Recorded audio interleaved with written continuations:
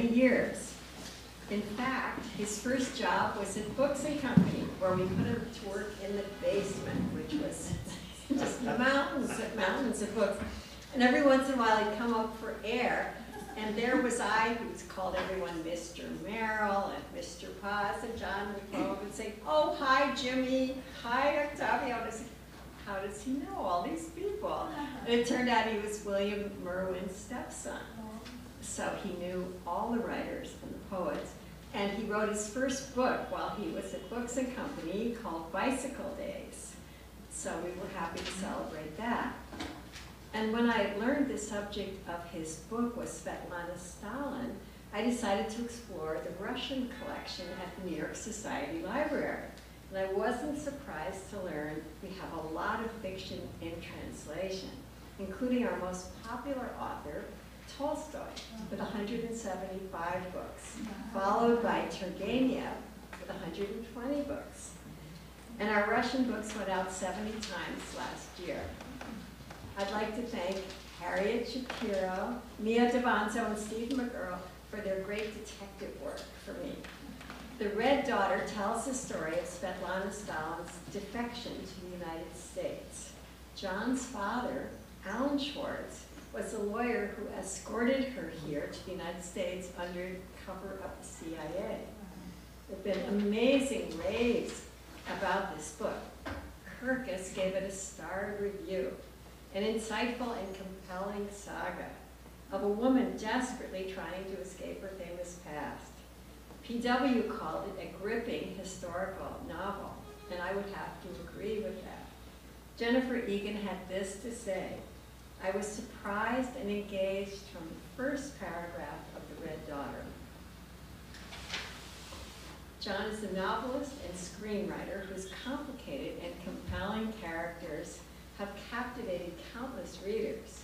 A master of historical and literary fiction, his acclaimed novels transport audiences through mesmerizingly detailed stories, from a newcomer's adventures in Tokyo in Bicycle Days to a tragic Ivy League romance in Claire Marble. A New York Times notable book of the year.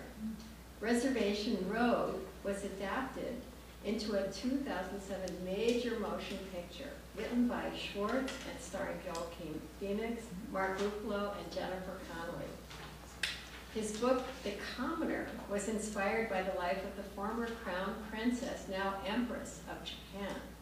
I've been thinking of this mesmerizing book as I read about the abdication of the Emperor Akito and the enthronement ceremony of Naruhito, his son. I recommend this book for all who wish a wider understanding of Japanese culture and the current monarchy, or just would like a wonderful read. And if I still had a bookstore, I would have had a big stack of it right by the cash register. Schwartz's work has been translated into more than 20 languages around the world. He is the recipient of a 1991 Lyndhurst Prize for Mastery in the Art of Fiction. And his journalism has appeared widely in publications such as The New Yorker, The New York Times Book Review, The Boston Globe, and Vogue. And numerous essays of his have been widely anthologized. Since writing the script for Reservation Road, Schwartz has become an accomplished writer for film and television, as well as a novelist. In 2018, he was nominated for a Writer Guild of America Award for outstanding writing. He has taught fiction at Harvard, Sarah Lawrence, the University of Iowa Writers Workshop.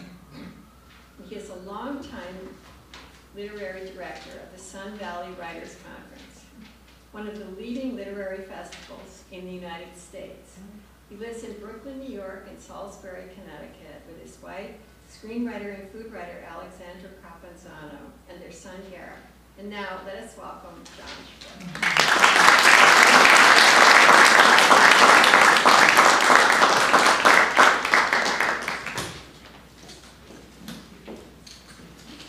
Thank you, Jeanette. I wish you still had your bookstore. Oh, thank you. Books and Company, for any of you who don't remember, was one of the great bookstores in the United States. And it was my first job out of college. I was indeed in the basement with a guy named Todd Colby, who used to listen to Captain Beefheart all day long at incredibly loud decibels. And I do remember one day when I came in and there were guys in hazmat suits down there trying to suck out all the various things from the walls. But and I also remember it was, I'd been working there about 3 months and it was suddenly holiday time. And I got bumped up out of obviously desperate need by the staff upstairs to the front desk. And it turned out that I didn't really know how to rap, which on the Upper East Side was a serious problem. So Jeanette was extremely patient. But it was a great store, and I really did get a great education there. You know, we didn't have computers at the time.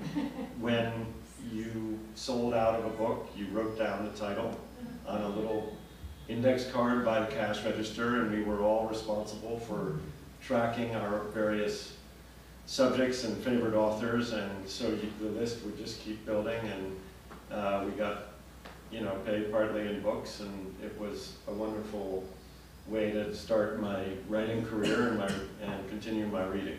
So I'm still grateful, and she and Alex are just wonderful people. So thank you for having me here. I really appreciate it. I want to, and I just want to say one thing about Society Library. I grew up on the Upper East Side, and my mother, who eventually moved to Hawaii for the last 40 years of her life, was a member here, and a few times I came with her, and this was one of her sacred spaces, a place she really loved, and one of the places that I think it was hardest for her to leave when she moved 6,000 miles away. So I've always, aside from just the beauty of the place and the books, I've always had a particularly soft spot for this building and these rooms. So I'm very glad to be here as well. The Red Daughter is indeed a novel. These reserved seats are not really reserved. Our son actually had to do his homework instead, and his grandparents had to stay with him to make sure he did his homework. So that's why those 3 seats are empty, folks. It's true. It is a novel, but I want to begin with 2 stories about one woman, one that takes place in the middle of her life, and the other one that takes place around the time of her death, 45 years apart. Of course, the woman is not any woman. It was Svetlana Alliluyeva, who was the daughter of Joseph Stalin. So, 1967, April. Stalin's daughter, 14 years after his death, on a particular spontaneous journey that I will take you to again toward the end of the talk, defects to the West. And she defects in India, but she ends up in Switzerland, and there she waits to see if she will be taken in by the States. She was and remains the most significant Soviet citizen by far ever to defect to the West. I would say Nureyev was a somewhat distant second, depending on your view. And to give you some little window into the insanity that occurred when she did defect, on the day that she arrived at JFK Airport, putting her first footsteps in America, there were more press and more people there waiting for her than there had been for the Beatles 3 years earlier. 4 days later, she gave a press conference at the Plaza Hotel. There were press from 115 different countries. Her memoir sold around the same time. World rights went for $1.5 million back then. It was second in its amount only to Churchill's memoirs at that time in history, and the book went on and became an enormous international bestseller. So she was extremely famous at that time, having already grown up and being the most famous woman in the Soviet Union. It's a two-edged sword, even before social media. And she was, by any standard of the time, especially for a communist, rich. Those things would not stay with her forever, and they would not last, but that is that moment in time when she arrived.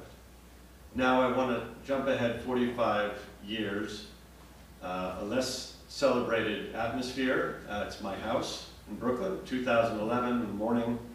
I go down and get the paper, actual paper, and there on the front page, in huge headline, it says, Lana Peters, Stalin's daughter, dead at 85. Now, Lana Peters was the third name that she would have over the course of her 85 years. She was born Svetlana Stalina.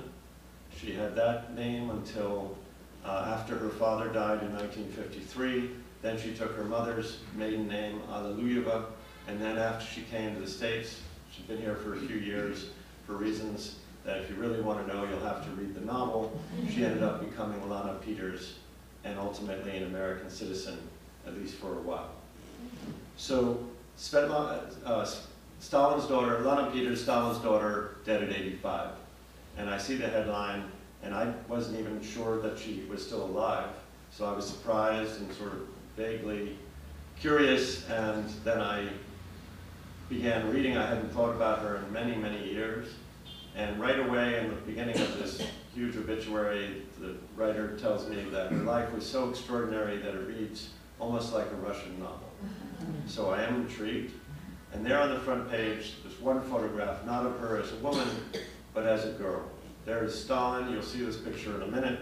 Stalin at the age, probably in the mid-30s, so he's maybe 59, 60, looking very youthful, strong. He's in a kind of his typical military peasant tunic, and in his arms is an 8 or 9-year-old girl with coloring much like his, and they're looking at each other. It looks almost like he's about to kiss her and she's smiling. And the word that comes to mind, at least came to my mind, was tender. It seemed like an image of tenderness, and an image that didn't lie. So I continued to read about this life, and I turned the page inside the paper, and there is another photograph, and this time she's in the middle of her life, and I am stopped cold because I recognize the photograph, and I will show it to you here. I recognize the woman in it, not just from history, but I actually recognize her, and I recognize the man because it's my father, who was then 34 years old. This is at JFK on that very day. The old microphones from the late 60s. And that picture had hung in our house on the wall for numerous years. She had come actually that same summer and stayed with us for almost a month at our summer house where we were renting on Nantucket, and she would come and stay with us numerous times after that over the next 8 to 10 years, during which time my father was her lawyer, friend, and closest advisor. Now, how was it that my father came to stand there? Well, as Jeanette said, he was the young lawyer who went over in the middle of the night under CIA cover. It turned out that when she defected, she had a memoir, unpublished memoir, a manuscript with her. And it was something she'd written in 1963 called 20 Letters to a Friend. And that was the book that got that enormous contract. A copy of that memoir, as she appealed when she defected to the United States, was sent to George Kennan, who lived in Princeton, New Jersey, the great Russia diplomat and scholar, in fact, whose very essay about containment theory many of us read in college, I believe I did, and in some ways you could say was sort of the father of the Cold War. And his neighbor in Princeton and friend was the senior partner at my father's law firm. And so the publishing, Kennan read the book, recognized its significance and its quality, and immediately believed that it should get a publishing contract and that that would be the currency under which she would be allowed in to the country. And so that's how that project came to my father's firm and to him. And then in the end, of course, none of the old guys wanted to travel to Switzerland in the middle of the night under CIA cover, and so they sent the other guy. Now, when he went over, he had a false passport, and he was met in Basel by a Swiss intelligence agent. Svetlana had been in Switzerland now for some weeks, waiting to see whether or not the United States would in fact take her. And she was under high security because there was serious concern that she would be assassinated on Swiss soil by the Soviets. And my father was met by this Swiss intelligence man. He puts him on a train to Zurich. He gets to Zurich in the middle of the night. He's put into a hotel. They don't have motels in Switzerland. And he's the only person there. Think of The Shining, but with Swiss hotels. He spends 4 hours that night, sleepless at night. He gets dressed again. He goes to the airport in the morning. And there in a back room, under guard, is Stalin's daughter.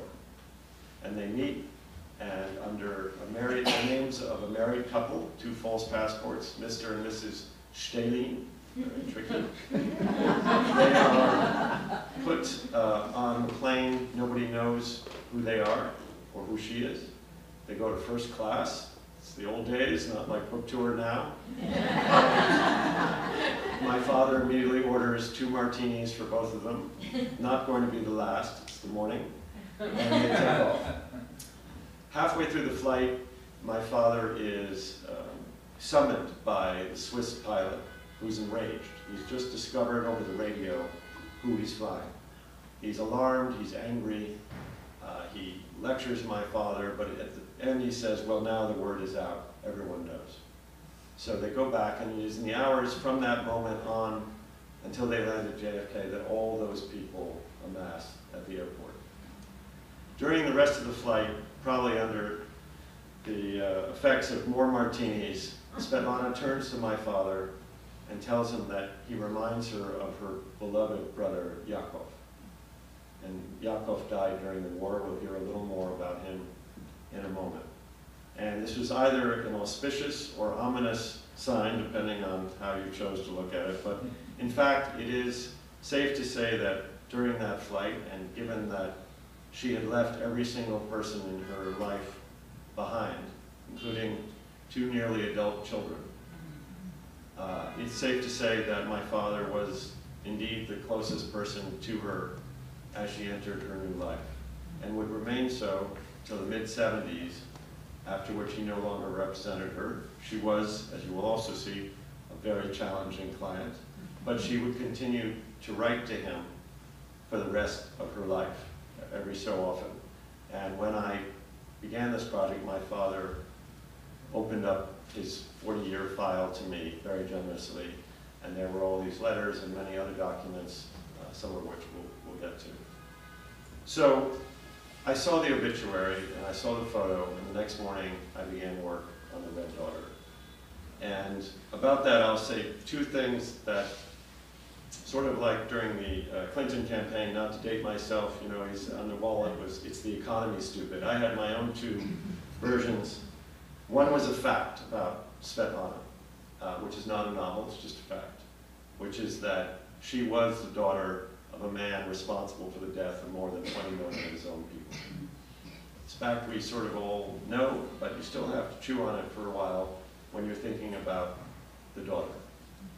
The second thing that was on my wall all the years was more of a description, which still is not a novel, it's just a description, which is to say, and it's true, I believe, which is to say that she would spend her entire life searching for a home and searching for a self of her own that felt genuine or even real. And that she would spend her whole life also trying to show the world and herself that she was not her father's daughter. She would never succeed, and she would never stop trying. And I suppose it was somewhere along going from the constant failure and uncertainty and the mistakes to the persistence and the desperate need to try and understand what love was even, and what a home was, that I came to have a certain degree of wonder about her and her life. Wonder not just in terms of curiosity, but wonder almost in terms of awe at what that journey was. And so then you have a fact and you have a description, which still, as I said, is not a novel. For a novel, you need to get inside, because of course that's what novels do better than any other art form. They deal with the interior of our lives and of our experiences. You have to get in order to show how the outside became how it was, and how the life experience manifested itself for the people involved. So how was I going to get inside this person and that fact and that description? And thinking about it for a while, and reading everything I could get my hands on about her life, including the 3 memoirs she wrote. The first one was good, and we'll mention that again, but the second 2, not so good. The second one, all right, and the third one, never published. But still revealing, and then 36 other books of different kinds, and the letters. So there were 2 ways that I thought I might be able to get inside in order to begin this project, and one was her voice. Svetlana spent the first half of her life only in Russian, though she learned English, and it was decent English, not great, but decent. Strong Russian accent. And she spent the second half of her life mostly in English, speaking and writing. And when I looked at these letters over the decades, she'd sent to my father, very emotional, sometimes very warm. She was Russian, but also filled, as the years went by, with complaints, resentments, senses of conspiracy forming around her, exaggerated elements, perhaps, of victimization. I could see a voice that was going bit by bit from being an open hand in the earliest part of her life to a fist, and then gradually a fist that kept clenching and clenching and clenching. You could see it in the words themselves. Certain words, every so often on a page, capitalized, exclamation marks, underlining 3 or 4 times. And I just came to feel that this voice was not commensurate in its expressiveness, and this is the arrogance of a novelist, of course, but was not commensurate with the life she had lived. Because the life was purely an emotional life.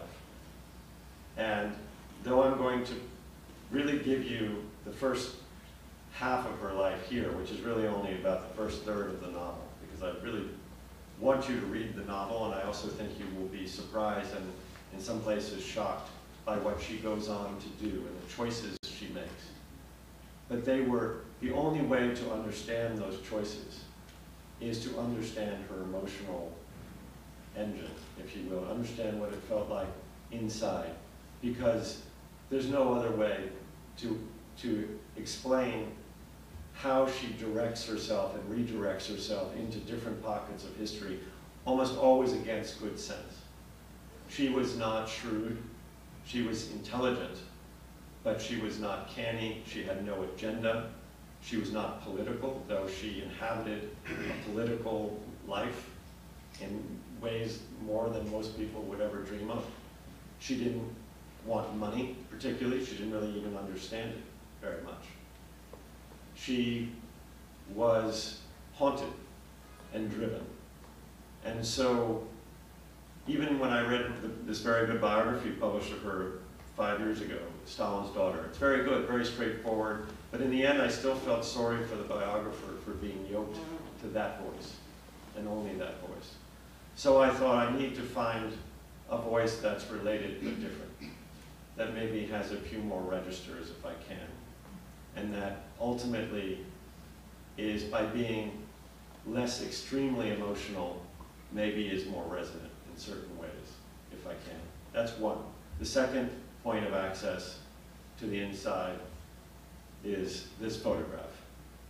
And of course, I had realized I had this connection to it, but also the idea of somebody who goes over and brings her in, a stranger himself, a little bit younger, who carries her but is not Virgil, does not have that sort of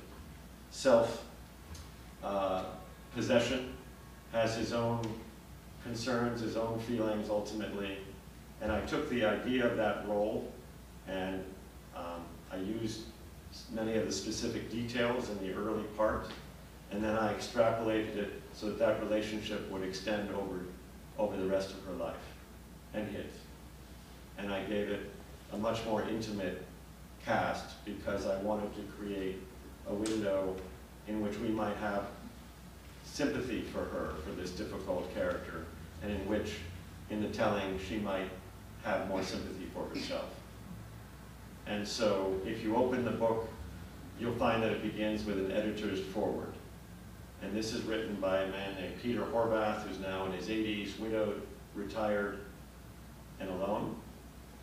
And he is that figure, but many years later.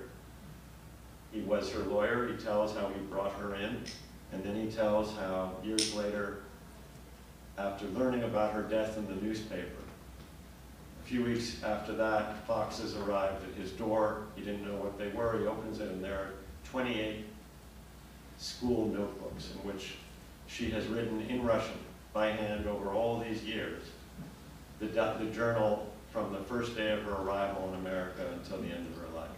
Now, these are fictional journals, I know, because I wrote them. And so Peter Horvath in the editor's foreword is presenting what you were about to read, which are these journals. And he is the editor, though as he tells us toward the end of that note, he was not really her editor, he was something else. And he lets us know that he is still himself trying to understand who she really was and what she was and what they were together. And then we begin, and it is 3 in the morning, the very night after she has arrived, and she goes back to try and say for herself how she came to be where she is, which means to tell the first part of her life leading up to this. And there will be editor's notes strewn throughout the chapter, and throughout the book in little chapters in which Peter also helps her tell this story, and in some way also gives us a backdoor autobiography of his own, because he is emotionally intimate with the story and with her. So that's the structure of the book, and now I'm going to take you back the way she does in the very beginning, and then I'm going to leave you back at this place. Because as I said, I think without understanding that, you can't understand what she's going to do afterwards, which really still I find incredibly surprising and where it leads her. You'll recognize the man on the left. The woman on the right was Nadezhda Alarieva, Nadia, Svetlana's mother, who met Stalin during the revolution and worked for him as his secretary. She was 23 years younger. By all accounts, ultimately a more devout communist than he was. A woman without any notable maternal instinct, very, very driven for the party and always attempting to educate herself further in the party. Svetlana was raised entirely by her nurse, Alexandra Andreevna, who was one of the most important people in her life. She could never remember being held or touched by her mother.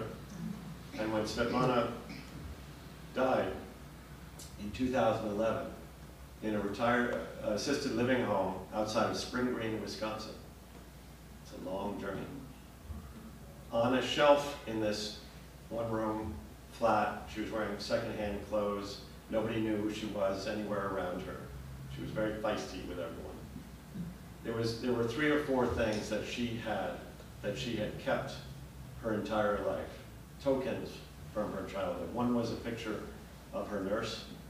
The other one was a picture of her mother holding Svetlana as a baby, which she kept as proof that her mother had loved her, though she could not herself remember ever being held by her. And the one true memory she had of her mother was her mother drawing a square over her heart when she was a very young girl and saying, pointing into it and saying, "That is where you must bury your secrets." And then when she's 6 and a half, one morning she wakes up, she's woken up by her nurse and dressed in special clothes and taken into into the Kremlin, to the Red Square, and into a public building where there are people milling about, and there's a coffin, and there's her mother inside. Her mother has died overnight. And it will be 10 years before she comes to understand by picking up a British magazine and reading it one day when she's 16, that her mother did not die of a ruptured appendix as she thought and everyone in the nation thought, because Pravda never even mentioned the cause of death, but that in fact, after being publicly humiliated by Stalin at a state dinner, she'd gone into her room and shot herself. So she never saw her mother again after that. And now there's the nurse, and now there's one parent, and the parent is Stalin. And this is the photograph that I mentioned from the front page of the paper that day in the obituary. And this is that tenderness I mentioned. And by all accounts, she was the one person who could soften his heart during these years. And if you read the letters that passed between them, and there were many, because he was often absent. He would spend the whole fall in Sochi. He built a dacha for himself outside of Moscow, 15 miles out, called Krutsevo, which is still there, where he lived. They would see each other, but he had his own world. But these letters are incredibly tender. And he called her his housekeeper, his little secretary, and he would ask her to give him orders that he would then be able to fulfill, sending her things, sending her notes. She was often, as you'll see, in the midst of his life. That's Vasily, her brother, 5 years older on the left. He was an alcoholic by 13, and he was a colonel in the Red Air Force at 20, still an alcoholic. And in his 30s, he was in prison after Stalin had died, and then he was dead by 41. And that on the right is Yakov, her half-brother, 19 years older. Vasily scared her, and Yakov protected her. But during these years, she was the one. She would appear in pictures everywhere, where she'd be sitting on the lap of Lavrentiy Beria, one of the many, maybe the worst snake of all among Stalin's underlings, Malenkov and Buchanan, and you would see her sort of popping up, the one girl, the one female figure in this very male world. And the letters, I actually use a couple of the actual letters in the book, because there's something about their intimacy and innocence that, to me, given what one comes to know about the arc of her life and her emotional life, that those letters and those exchanges between them, he would say, my housekeeper, and she would say, dear Papushka, and they almost had radioactive properties, as I saw it, as they resonated through the book, but also through her life, forward and back. The thing is, though, the terrible paradox was that during these years of the 30s, into the beginning of the war, when she and he did have this tenderness, you might say it's not love, but in any event, it's the one thing she knew that love might be. And it's all she had to go on. And so the problem is that these were the same years when Stalin was becoming Stalin. He was in his full power. These were 1932, 33, the Great Famine, 5 million people starved to death. The Great Purge, when every potential enemy was removed from any possible institution in the country. The Great Terror, 37 to 38 alone, 700,000 people were shot. 1.7 million were arrested, and by 1938, 2 million people were in the Gulag. So this is the Stalin. And then at home, that's Yakov. Stalin had bullied him mercilessly during the years, point where he tried to kill himself. He missed his heart when he shot himself, allowing Stalin to remark that he couldn't even shoot like a man. And then when the war began, he immediately volunteered to be sent to the front with his unit. They were sent to the front that day, and he was captured immediately by the Nazis and put in a concentration camp. And she would never see him again. So, though she did not know what her father was doing during these years, even though her own family began to disappear. Members of, particularly her mother's family, but even some of Stalin's family. In the end, when she did find out, Khrushchev's secret speech in '56, which was the beginning of the release of only some of the facts, but they were bad enough. And then ever after, the more she learned and the more she was told, especially when she came to America, she had to put these two things that were inextricable from each other, somehow try and see them separately or make some sense out of them. Because again, this was the only person who had ever shown her, only parent who had ever shown her any tenderness. But things get more complicated. She's 16, it's 1942, and it's the 10-year anniversary of her mother's death, and nobody seems to care. Her father's never mentioned her mother's name again. She's not allowed to discuss it with anyone. She's just recently learned what happened to her mother, in fact. And she's at a party thrown by her brother, and she meets this older Jewish filmmaker, very well known. It's actually about 12 years before this picture. It's Alexei Kapler. And they begin an affair. She falls madly in love with him, and over the next few months, they take a very great risk and begin to see each other. It's not even certain how physical it became. But at the end of the winter, she wakes up in the apartment where she lives with her nurse in the Kremlin, and getting ready for school, and suddenly there's Stalin. He's never there in the morning.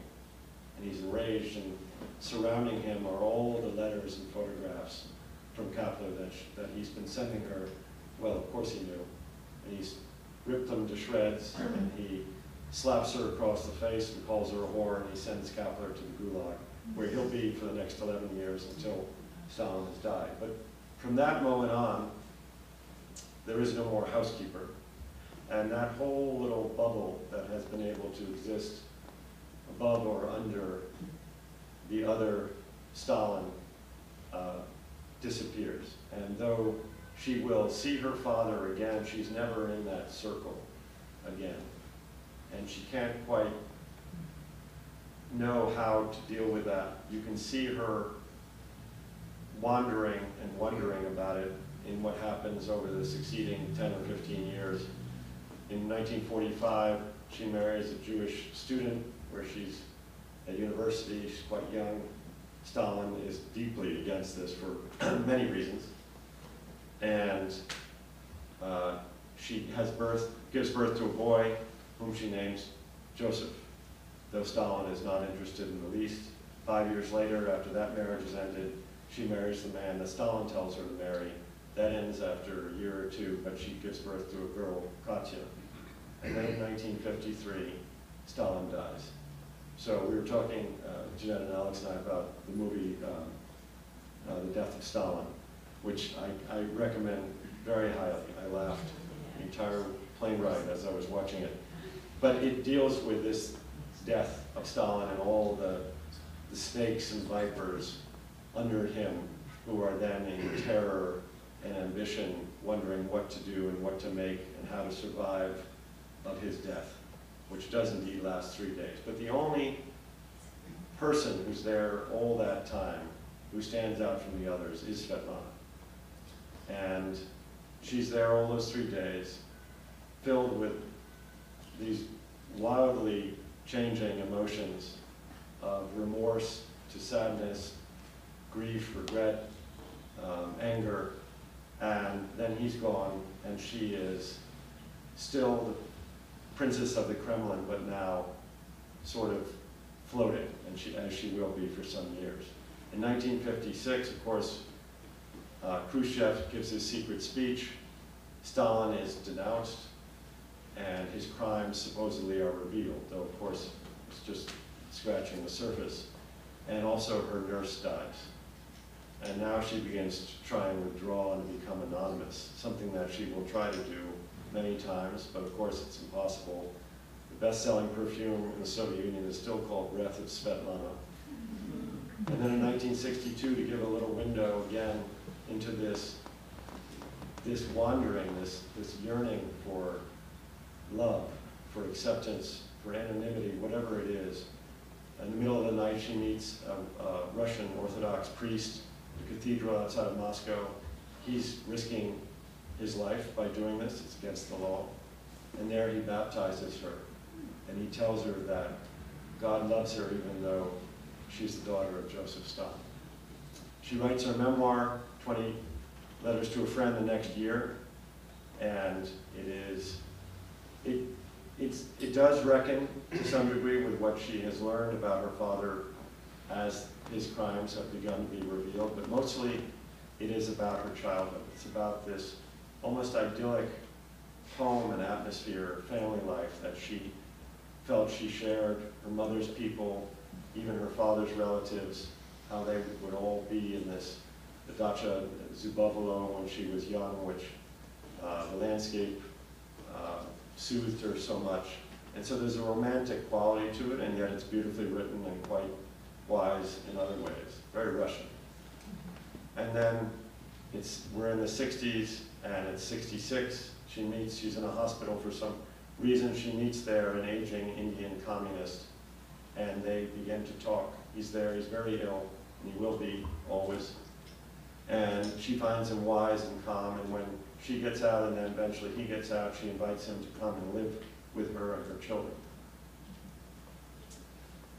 On the right is Joseph at the age of 21 in 1967, and that's Katya, 16, the same year. So the Indian man, Rajesh Singh, dies after a few months. He was very sick, and she had not been allowed to marry him because he was Indian. And then she asked Ligachev, the head of the Communist Party, if she'll be allowed to fulfill her promise to him and take his ashes to India to give to his people. And they deny her, and then at a certain point, months later, suddenly her passport is handed over to her, a government minder shows up, and she's supposed to go to the airport. She packs a bag, she's allowed to leave for 2 weeks, and she's never been out of the country. She says goodbye to her children. She expects to come back. They expect to see her back. She gets on a plane with the minder and she flies to Delhi. The minder is left in Delhi and she takes a train, Svetlana does, down 600 miles down the Ganges to Rajesh Singh's very large family in a tiny village where the name of Stalin means nothing.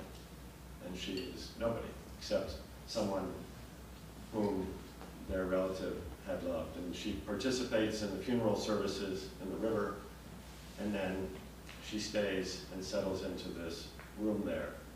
And after a week, she writes the consulate, Soviet consul, and tells them that she's not feeling well and asks for an extension. And they reluctantly grant it. They don't have a lot of choice. She's down there, and they don't want to make a scene. And then after a couple of weeks, she does it again. She writes for another extension. She does this 3 times, and 3 times it's reluctantly granted. Joseph writes a letter. He's confused. He doesn't understand. Is she sick? No, she's not sick. But something has begun to happen to her. She's having a transformative experience of some kind, and it has to do with being in a place where she is finally nobody, and where she's looking back for the first time at the Soviet Union, at the place that she came from, where she was Stalin's daughter, always will be Stalin's daughter. And she sees the cage that she has felt all along, or she thinks she does.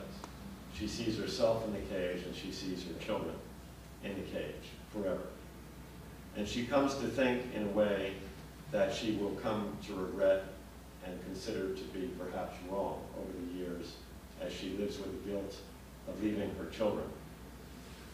She comes to think that she is part of the problem. Though she never felt complicit in her father's crimes, she felt like a victim herself. She nonetheless comes to see herself almost as a lever wielded by that, and something that will keep her children imprisoned in that name and that cage. So her time is up. They won't let her stay anymore. She goes back to Delhi. She is, the next morning, the plane is set. There are going to be half a dozen people on the plane with her to make sure she goes home. And there's supposed to be a dinner for her. She's in the guest house next to the consulate. She tells them she has a migraine. She packs a little bag. Not quite sure what she's doing. She walks out. She finds a phone. She calls a taxi cab. It comes. She gets in the taxi cab without being seen. It goes 4 blocks to the embassy, which is right next door practically. She goes in, she knocks on the door, it opens, and she says who she is and what she is and what she wants. And of course they don't believe her. In fact, they know almost nothing about Stalin's daughter at all. There are people there who aren't even clear that he had a daughter.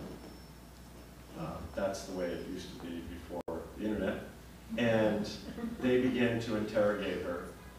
They ask her to write out her story, which she does. They send in a psychiatrist to evaluate her mental state.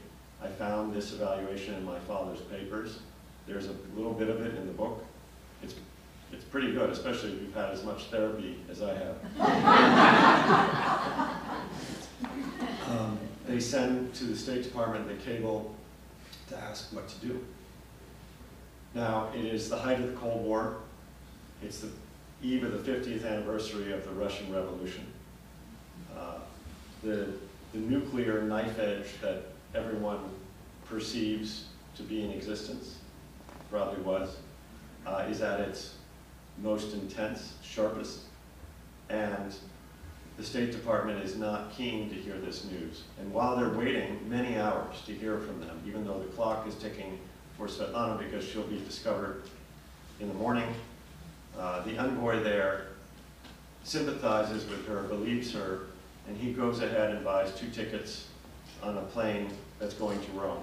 And he gets on the plane with her, and then it is delayed. And it sits on the tarmac for 3 hours. And during that time, the cable comes back from the State Department saying that they will not take her. We will not take her. And if they'd known that the plane was still on the tarmac, they would have gone on and taken her off and brought her back to the Soviet consulate, but they did not. The plane takes off, goes to Rome, and from there it goes to Switzerland, and from there into the convent, and there she meets Mr. Staley. And then we arrive back. This is the Plaza press conference 4 days later, and that's Svetlana and my father. So I'm going to leave you there with all the rest ahead of her. And it will take her places it's hard to imagine. And she will make some decisions that it's hard to accept. But I want to leave you with words she said when she arrived at JFK. My father had suggested she say a few things. He wanted to give her some words to say, and she refused. She wanted to speak her own mind, which was very typical. And one of the things she said was to the enormous group of reporters, which she said, I believe that one can feel at home anywhere where one can be free. And it's a nice statement, but I would say that you have to think about the arc of her life from beginning to end and understand and think about it again and go back and look at those words, home and free, and really wonder that by virtue of where and to whom she was born and how her life began and how it evolved, whether she ever felt free or could, or whether she ever felt at home or found a place to land. So I'm going to leave you there, and I'm happy to take questions. Thanks very much.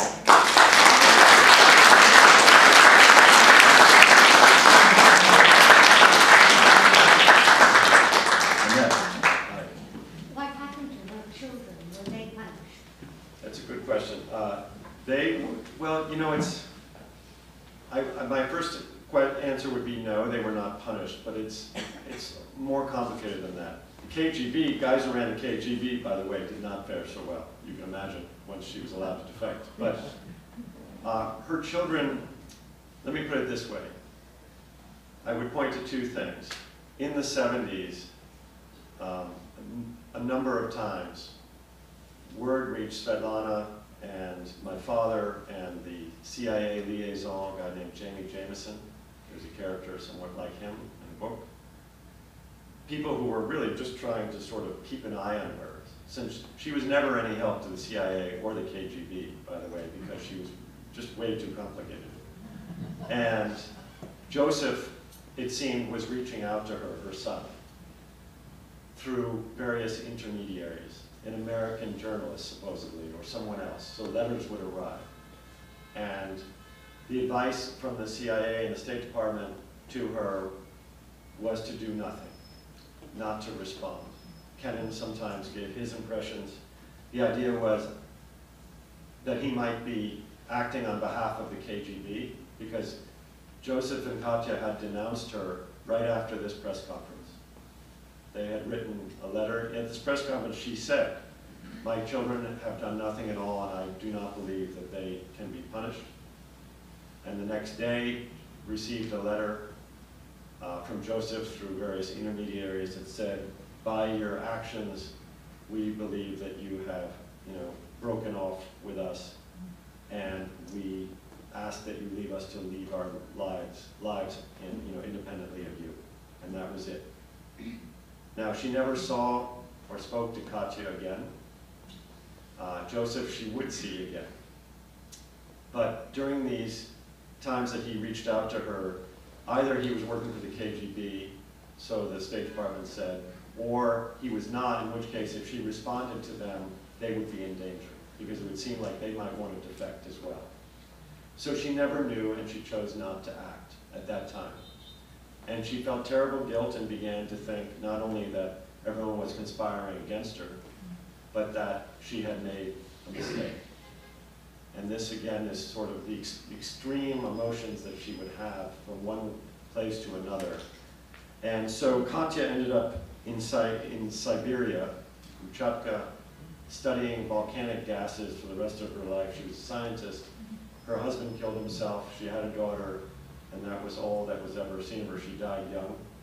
And Joseph had some medical issues. He was a cardiologist of some kind. He drank, and when she finally would see him again, it wouldn't go quite according to plan. By then, she had an American child, I will say that. So it's a complicated legacy. They're both gone. The American child is now in her 40s, a girl in real life, a woman, not a boy as in the book, is alive. And all I can say is she lives in the Pacific Northwest. She did cooperate with biography, so I feel I have a good sense of the emotional tenor of their relationship, which ultimately was very loving, if difficult. But the last picture I saw of her, she was in the southwestern desert somewhere alone, striking a Patty Hearst pose with a half mohawk, tats, and pierced, and a little dress, and carrying an AK-47. I don't really know what to make of that. So I'm just somebody else's book. So anyway. But last thing I'll say about the children, when Svetlana died of cancer in this hospital in Richmond Center, Wisconsin, her daughter arrived a day late and got there and desperately tried to get in to see her mother, her body. And she was not allowed. That Svetlana had stipulated specifically that she not be allowed to see her body the way that she had seen her mother's body when she was 6. Yes? How has this experience brought you closer or not closer to your father? I knew you would ask that. So, it has brought us closer. I mean, we're pretty close at this point anyway, but this book took a while, and in the beginning, first I think he was surprised, and then he opened his file to me, which was great. He had told stories about Svetlana himself. They were, it was mostly that story of just going to get her. And then a couple of years in, I was trying to find out something about her wedding in America. And I found out, to my surprise, that not only had my father been there, because I couldn't find any descriptions of him, but that he had given away the bride. He'd been the only representative for her, and he didn't know she was getting married until he arrived, and 3 hours later, she married a man she'd known for 2 weeks. Now, where that happened, I'm not even going to tell you because it will blow your mind, but that's a whole different section of the book. But my dad, so years go by, and then I'm about to turn in the book. I finished the book, finished the draft, and he's about to retire. He's 86 now, he retired last year. In his office at home is that first picture I showed you.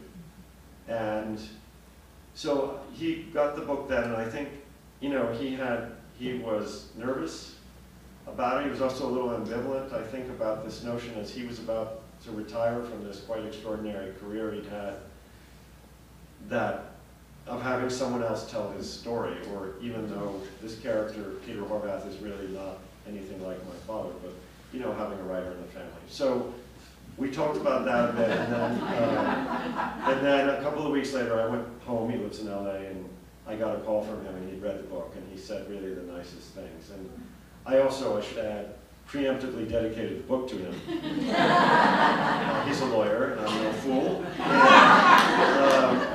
And I spent a lot of time on the author's note at the end. I wanted to acknowledge his help, his support, and all that, and also I wanted to acknowledge a little bit his ambivalence.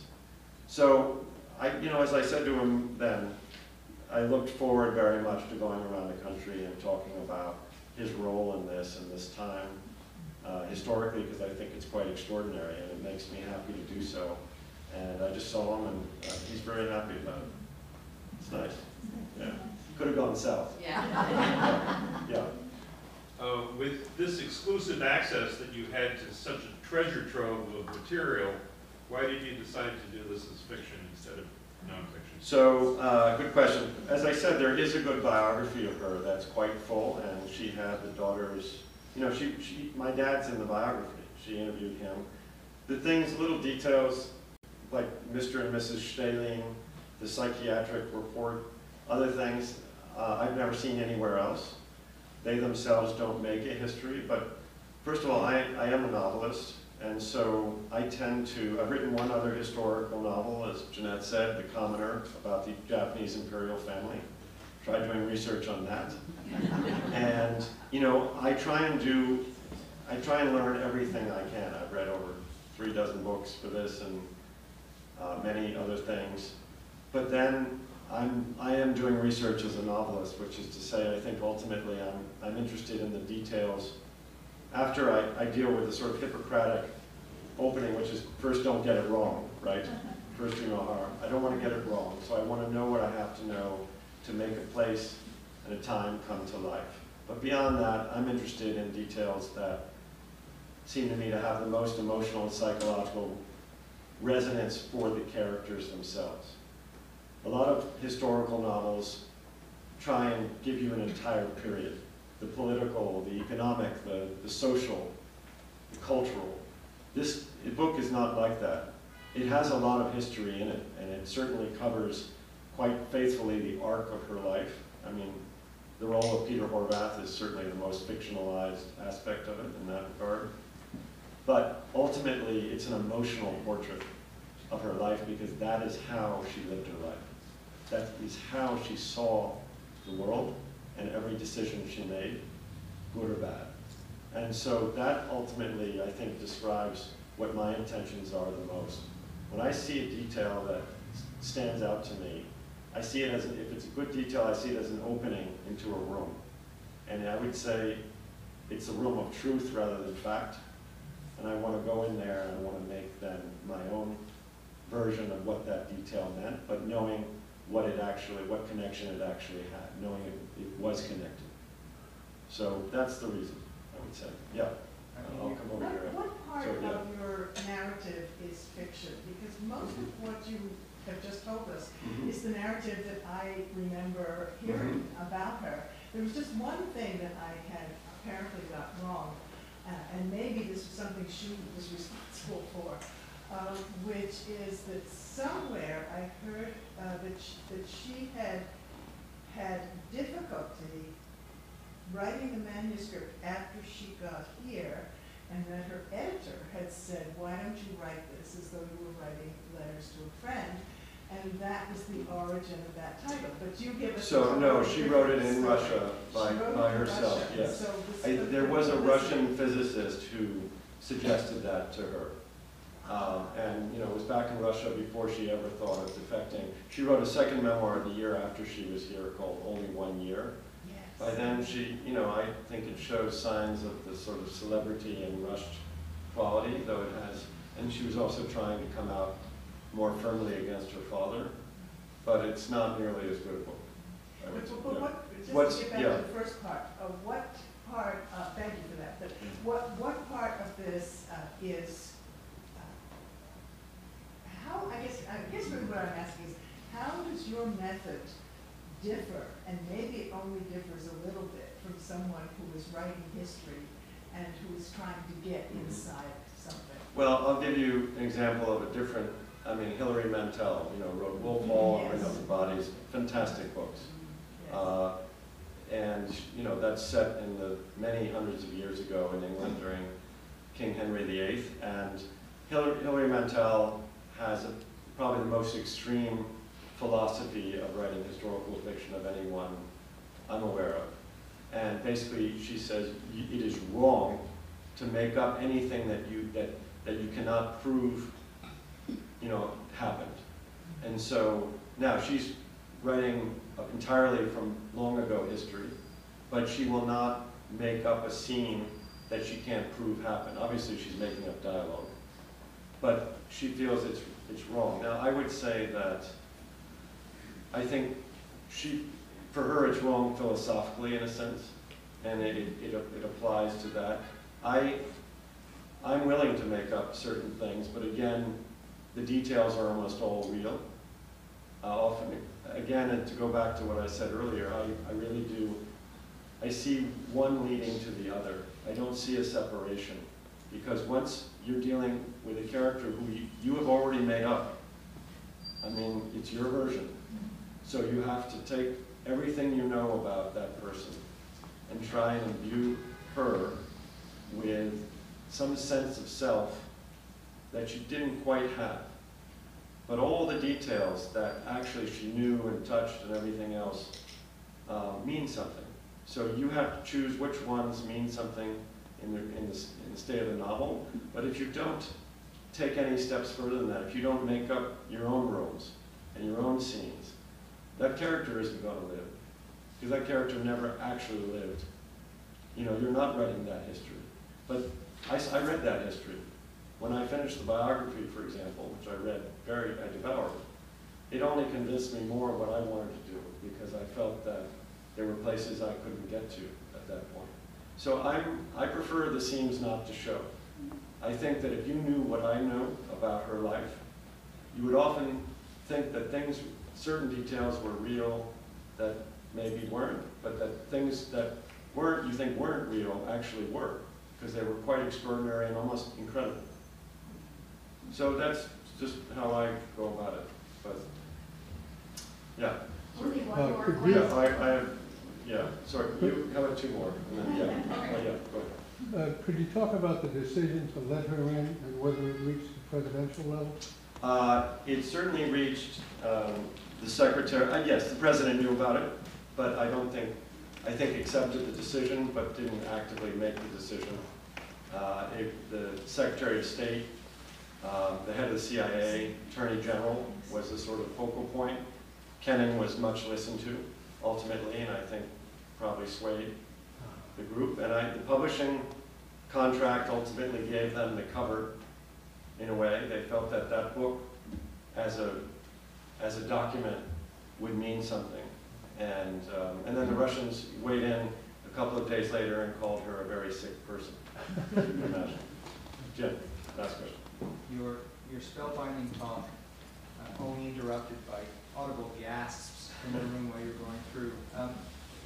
When you referenced this photograph, you talked about how your father had written some words for Svetlana, and she refused to take them. Not the first time that would happen.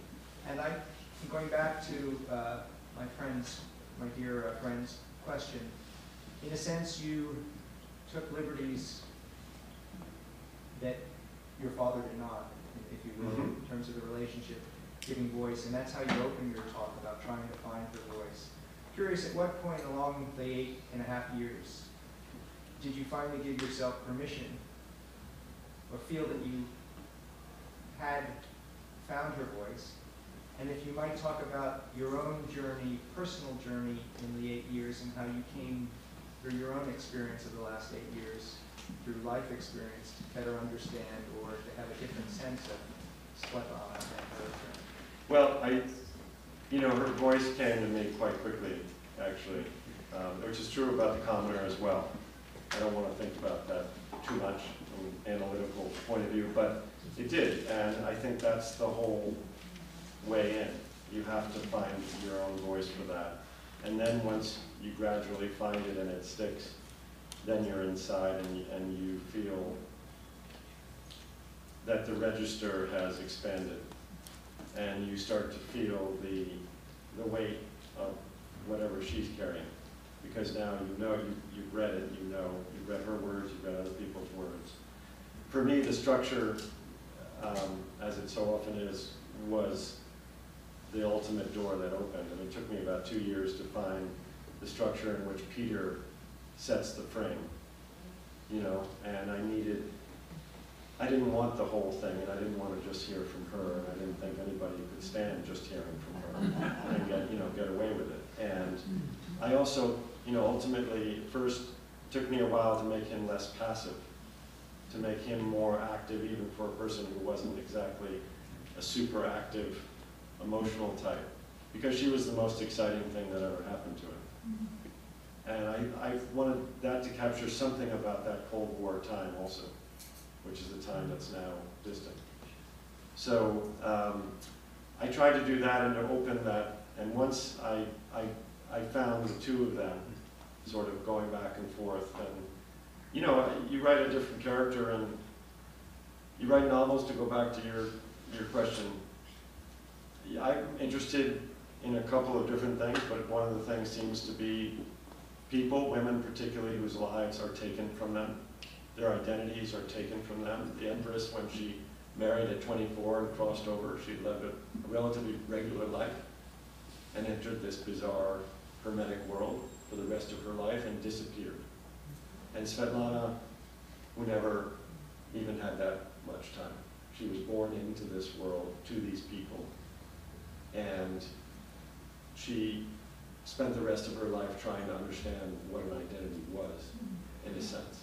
And so, I want to know what it's like to live any kind of life. But if you're going to choose that life to look into, you have to choose it. And so, every book is personal over time as it becomes that way. She left her children. That was a very hard thing for anybody to accept, including the author.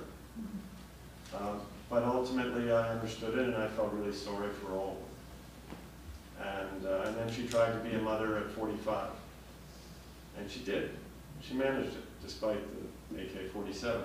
So, yeah, I feel I don't need to write about myself to feel that somehow I'm constantly interacting with these people and learning from them and also giving to them. And that's what makes it interesting and gives the satisfaction aside from the language. So I think we have to stop.